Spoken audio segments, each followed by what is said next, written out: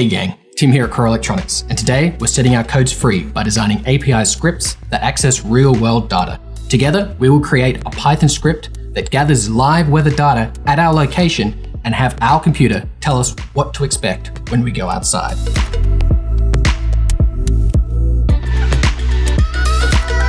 As an overview, API is an acronym for Application Programming Interface and is a standard that facilitates intercommunication between two or more applications. API are hosted on web servers. However, instead of a web browser asking for a web page, like how most of the interactions with the internet is done today, your program will ask for data. And then this data is usually returned to your program in a JSON format. A JSON format stands for JavaScript Object Notation and is simply a lightweight data interchange format. The web server then replies with our desired data and gives a status code. Status codes are 3-number shorthand explanations of what happened when you requested for data and are very useful when it comes to problem solving. If everything has worked perfectly, the status code returned will be 200. Now, full explanation on what every possible status code can be found on our online write-up of this tutorial at Core Electronics. Also worth noting, sometimes an API key needs to be sent along with a request to authorize it so it can successfully return data. This is to stop API systems being overloaded or made vulnerable. So, why use an API instead of just static data which you've downloaded or created yourself? In cases where data is changing quickly and you need data to be accurate, such as how many planes are in the air or the location of the International Space Station, APIs are the best. Also, when only a small piece of a much larger dataset is desired, or when you want to take advantage of already completed computations of large datasets. Facebook, Spotify, and Google already have tons of data which have gone under large computational analysis, and the API lets you take the cream at the top. So, let's now get onto our weather script. This script will utilize the OpenWeatherMap API. This API will give us live information on the weather anywhere in the globe. Now, numerous APIs exist online that are free to use so long as you create an account with their system. This is to stop their system being made vulnerable or getting overloaded.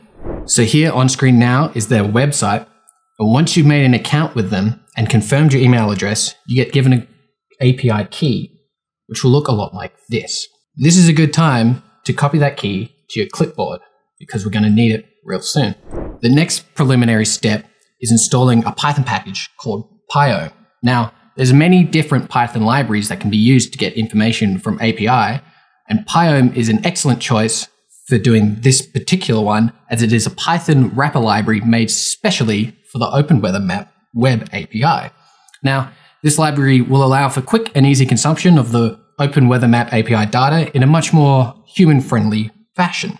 Now, demonstrating now, I'll jump into the computer, go down here, type in command prompt.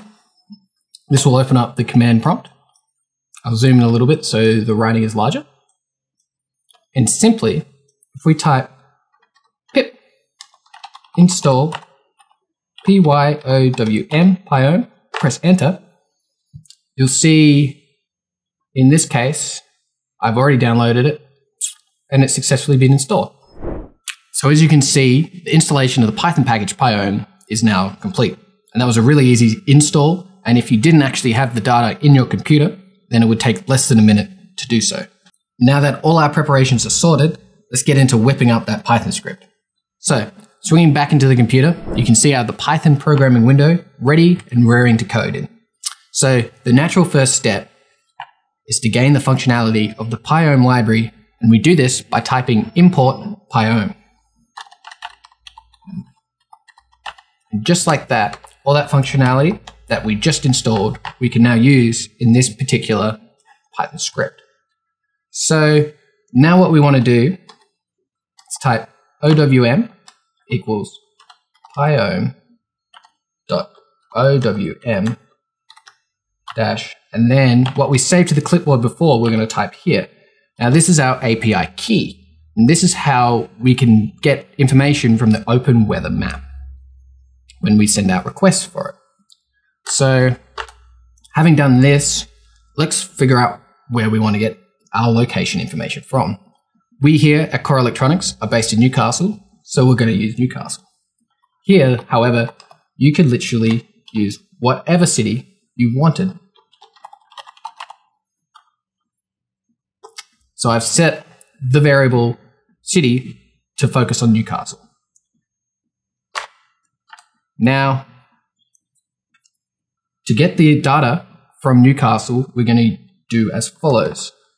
Lock equals, so that lock is short for location, equals OWM.weather_manager. Now this is extra functionality that we got when we imported Pyome, bracket, dot weather_at_place, more extra functionality. And then we're going to import, we're then going to type city. So there's our key.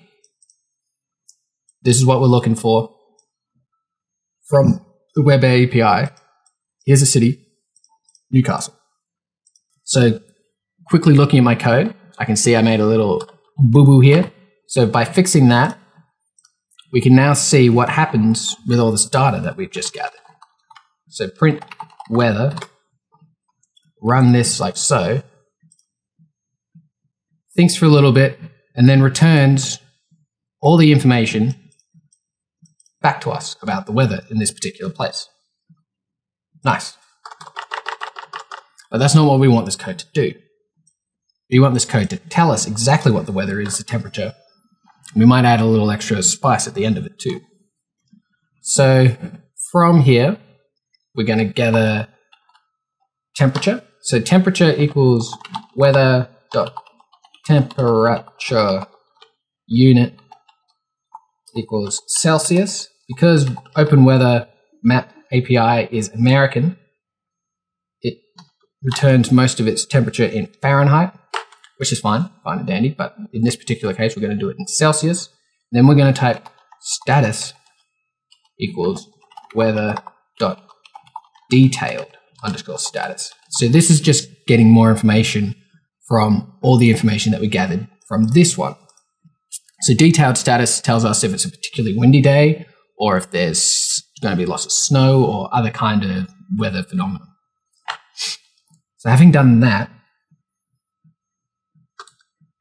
when we get this temperature data, it comes back a little bit messy. It gives us the min, it gives us the max, and it also gives us the average. So in our case, we're only going to want the average. So I'm just going to call it cleaned_temp_data.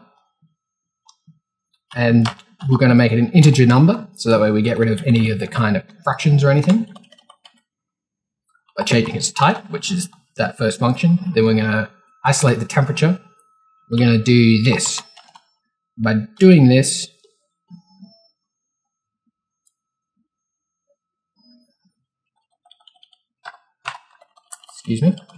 by doing this, we'll just get the average temperature from the OpenWeather API data. Nice. So let's print a little message to ourselves. The temperature today and this is a neat little thing we can do. That's the end of that string. City. So now it's going to refer back to this string. Print that out. Is, and now we're going to want to put in our clean temperature data.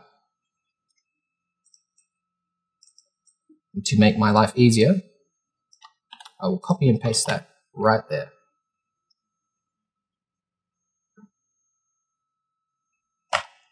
And just to make extra clear, we're going to say degrees Celsius, full stop, end string, close bracket. So there's that line right there. So that's our first print. The second print we're going to do is to learn what the status of the day is, whether it's extra windy or extra cloudy. So the day today we'll have, and that's where we're going to input our variable status. once we finish this string. We can even put a full stop at the end of that sentence. Close bracket. And now, after saving and running this code, you'll see the temperature today in Newcastle, my location, is 21 degrees Celsius. The day today will have clear skies. Nice.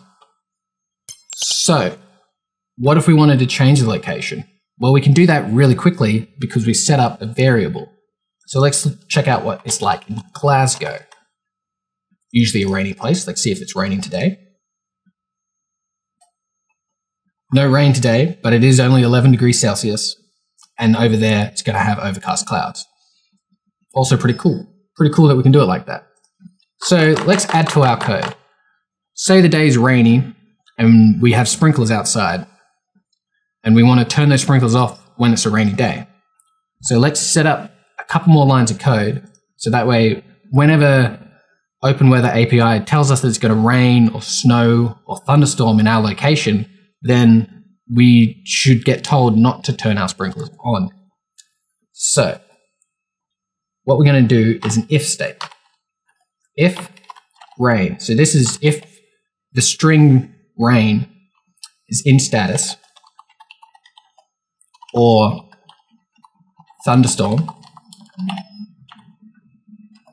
in status, or drizzle in status, or even snow. Unlikely to happen here in Newcastle, but you never know.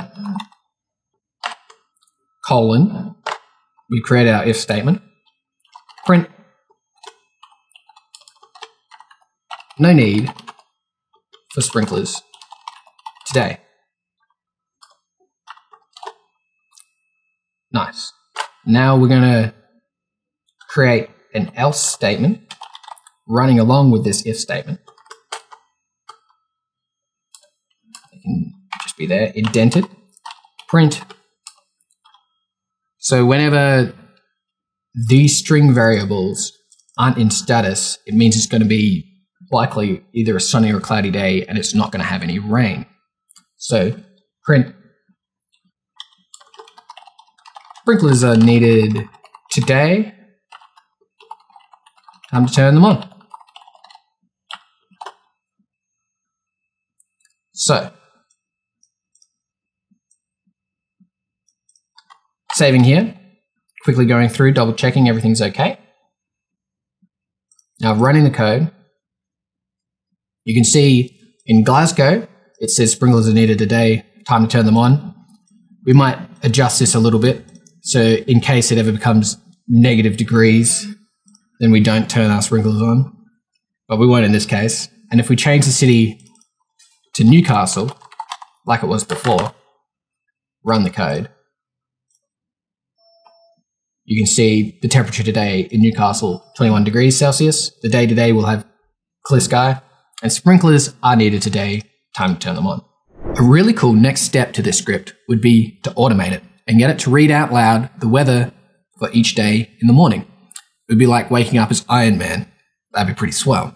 You could also connect your sprinkler system to a microcontroller and automate the process of turning on and off your sprinkler system. To further aid creativity, an excellent place to find many free APIs is the online webpage Rapid API. This is numerous APIs, many freely accessible, which can really inspire some cool coding projects. All of the APIs are also rated by the community and given statistics on how quickly they respond with the desired data. Now, if you wanted to create an API script that informs you exactly how many astronauts are currently out there in outer space and what their names are, just jump onto our Core Electronics website and hit up the write-up for this guide. You'll find all the code and all the information you need to recreate it for yourself. And that's it. I hope I've inspired you to take your code to another level. Until next time, stay cozy.